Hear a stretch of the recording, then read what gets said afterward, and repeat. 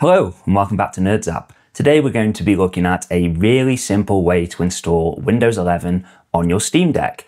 And the great thing about this method is that all you need is a Steam Deck, either LCD or OLED, and a MicroSD card. And that's it. You don't need a PC, a Mac, any additional hardware, so this should be accessible for pretty much anybody that's watching. Now, I made another tutorial on this a little while ago, and it ended up being one of the most watched videos on my channel, so thank you so much for all the support there. But looking through the comments, I noticed there were a few people who were having similar issues. There was a lot of questions on there, so I thought it's time to make a version 2. Now, the most notable differences between this version and the previous version is that I've included all the latest Windows updates in the image, and I've also directly injected the Steam Deck drivers for both the LCD and the OLED into the Windows image, so you should be able to get online as soon as the setup is finished. Now, I'd just like to mention that there is a section at the end of this video that has a couple of tips on how to get Windows 11 running nice and smoothly on your Steam Deck, but also I've taken the time to collate the most common queries, issues from the previous video and put together a list of frequently asked questions. I do highly recommend watching the whole tutorial and the section at the end with the FAQs before you start the setup on your Steam Deck, as that should save you a lot of time and potential headaches later on. But if you still have questions or if you're having any problems, leave a comment below and I'll do my best to help you out. Right, let's get into the tutorial. Okay, so the first thing you need to do is to remove any SD card from the Steam Deck that you don't want to lose the data on, because this process will wipe the SD card. So we're going to use a separate one for the Windows installation. So I'm just going to take this one out, which has my Steam games on it, and I'm going to put this one in, which is my one that came with the Insta360, to install Windows on. If you want more details on which type of microSD card to use, then stick around to the end as I cover it in the FAQs. So now you've done that, you need to boot into desktop mode, and to do that you hold down the power button and select switch to desktop. Okay, so now you're in desktop mode, the first thing we need to do is to set what's called a super user password.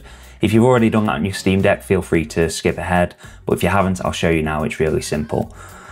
So go to the menu here, select the icon next to where it says Steam Deck user. And once that loads up, you should have an option here to set a password. I've already set mine, so it's saying change password, but just set a password here and make a note of it, because you will need it later on for this process, and you may end up needing it for other things later on your Steam Deck as well. So now you've got your password set, you need to go into your browser, and in there you need to search for Etcher. So I'm going to hold the Steam Deck and press X to bring up the on-screen keyboard. If you have got a keyboard and mouse you can plug in, I would recommend it. But I did say at the start of the video, no extra hardware required, so I'm going to just use the Steam Deck for this. So type in Etcher, press enter, and then I can press this button to move the keyboard out of the way. This is the website that you want. I'll include the link in the description below. And once you're on this page, you can just choose the download Etcher option. And you'll have a few options here, but the one we want is Etcher for Linux 64-bit. So select download, and you can see that download has started. Okay, so now Etcher is downloaded. Open your file browser and go into the downloads folder. From there, select the zip that you've just downloaded for Etcher and choose the option to extract. Just press extract and use the default options here, and that will make a folder in your downloads location for Etcher. Now, the next thing you need to do is to download the Windows 11 NerdZap image. Now, this is quite a large file. It's around 12.7 gig. I've included a couple of links down in the description. Just be patient, it will complete and it'll be absolutely worth it. If you need something to do whilst you're waiting for that to download, why not subscribe to my channel?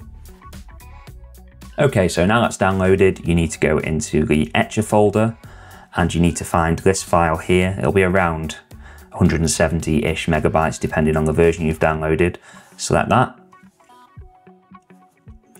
and choose the option to flash from file. Here you're just going to select the Windows 11 NerdZap image and choose open. Possible Windows image detected. Good, that's what we want. Choose continue and then choose select target. Now be very careful on the screen. You'll see if I choose the show hidden option here, we can see the main drive in my Steam Deck. So you don't want to be wiping that. Make sure that it's definitely the microSD card that you're selecting. And just as a reminder, this will wipe all data on the microSD card. So just make sure you're happy with that before you proceed. Choose select and now select the option to flash. Getting a warning here because it's telling us it's a large drive. It's just checking that it's not your system drive with your operating system on. So I'm going to say yes, I'm sure. And this is where you need your super user password. So I'll just enter that now. Steam key and X, and then you can just type that in. Okay, now I've typed that in, I'm just going to select OK, and it will start flashing there. Now I have noticed if you take too long to enter your super user password there, you might get an Etcher failed message. If you get that, just start the process again and just try to enter it quicker. So this will take a little while, 14 minutes. If you didn't subscribe to NerdZap while you were downloading the image, do it now. Have you done it? Okay, cool. So now that's finished, all you need to do is to close out of Etcher, select the menu button and select shut down. Once your Steam Deck's completely off, we need to take it into the boot menu. And to do that, we hold down the volume down button and press the power button and then let go. And that should take us to the boot menu. From here, you can see we can choose to boot into SteamOS, or we can choose to boot into our MicroSD card. So let's go ahead and do that. You might find it stays on this screen for a little while, but don't worry, it's just starting the Windows setup process. So just give it some time. If you do find it gets stuck on that screen for more than 10 minutes or so though, just hold down the power button on the Steam Deck and just repeat the process again. Take it into the boot menu, select the MicroSD card, and then it should start doing this. You may find that your Steam Deck reboots a couple of times during this process here as well. Don't worry, it should just resume once it reboots, and then you should be into the Windows setup in no time. Okay, so now we're in the Windows out-of-box experience. You may have noticed the screen orientation is incorrect, but don't worry about that. We'll sort it out as soon as we get into Windows. You should be able to bring up the on-screen keyboard by just tapping into this box here and just type a username. If you just tap off the on-screen keyboard, it will disappear. Type a password or set one later by just selecting next, and then it'll just go and do a bit more setup stuff. Almost there, I promise. Told you. Okay, so we're into Windows. The first thing we need to do is sort out the screen orientation. So just long press until you see the box appear around your finger and let go. That's the equivalent of a right click. Choose display settings. And then from here, you can select display orientation. So just select landscape. And it's as simple as that. As I said at the start of this video, all the drivers should already be included in the image, so you should be able to connect to your Wi-Fi straight away. If you have any problems with them, I've added them into a folder on the C drive. So if you just go into this PC, and then there should be a folder called Steam Deck Drivers, and I've included everything that you need there. You may notice that you're not getting the full capacity of your MicroSD card. Don't worry about that, we'll sort it out in a moment. But before we do, I'll just show you how to enable the on-screen keyboard, because it should come up when you tap into a text box like this, but it doesn't always. See? So to sort that out, what you need to do is to go into the Start menu and select Settings, and then from there, choose Time and Language. Choose Typing, Touch Keyboard, and then this option here, you need to set this to Always. And then when you select into a text box, you'll get the on-screen keyboard come up. If you choose this option up here, there are different layouts as well. I like to use this one here as it gives me all the keys I need, including shortcuts such as Control, Delete, and all the function buttons as well. Okay, so that's sorted. Let's look at the drive capacity issue. So if you go to the Start menu and start typing in here, Computer, you should get this Computer Management option. Select that and go into Disk Management. Now all these drives down here relate to your Steam Deck's main storage, so best not to touch any of those. As you can see here, we've got the unallocated space on my MicroSD card. If I long select this, there should be an option to extend volume, but sometimes it's grayed out and it won't let you extend this disk into the rest of this unallocated space. So you've got a couple of options here. You can either use this unallocated space here to create a new simple volume.